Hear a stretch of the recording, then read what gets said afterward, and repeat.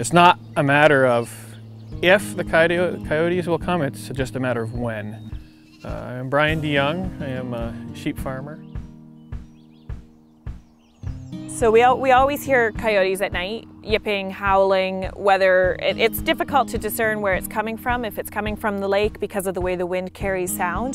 They have tested us once in the past, about 4 years ago. When I came in the morning, the fence was down, dogs were in, there's coyote hair in the fence.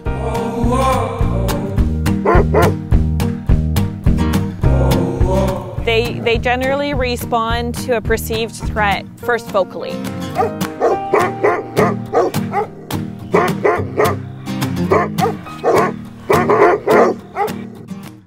There are challenges with farming here, and one of them is just protecting our livestock from predators. And we have a pretty good staff of livestock guardian dogs, and that's the only reason it works for us here. It's very effective, as well as really incorporating well into the natural environment around us.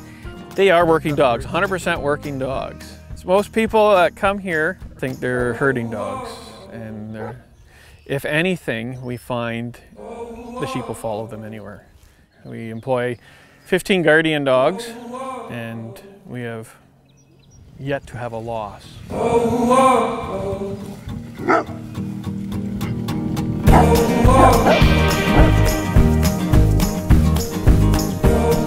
To me, this is the solution.